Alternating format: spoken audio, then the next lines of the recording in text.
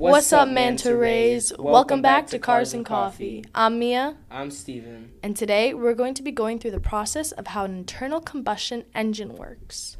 Now, combustion is the process of burning something such as fuel or diesel. An internal combustion engine burns fuel in order to process energy. The energy is made up of The engine is made up of multiple cylinders and a fixed piston. The expanding combustion gases pushes the piston, which rotates the crankshaft. This motion ultimately drives the vehicle's wheels via a system of gears in the powertrain. Some basic parts to construct a combustion engine are spark plugs, valves, pistons, piston rings, connecting rods, crankshaft, and a sump or oil pan. The spark plugs supply the spark that ignites the air and fuel mixture.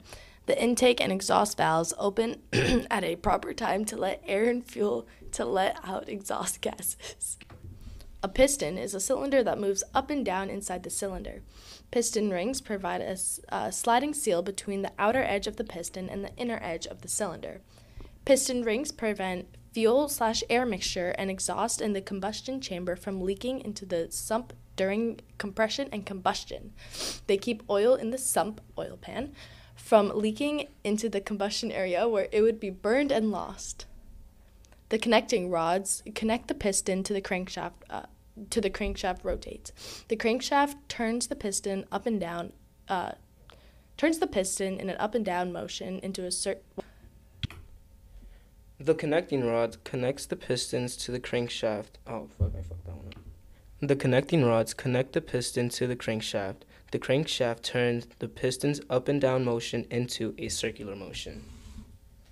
The sump surrounds the crankshaft. It contains some amount of oil which collects at the bottom of the sump. Fuck you! The sump surrounds the crankshaft. It contains some amount of oil which collects in the bottom of the sump, also known as the oil pan. This keeps the crankshaft lubricated so that it works properly. All right, Manta Rays, so that concludes our episodes of Cars and Coffee.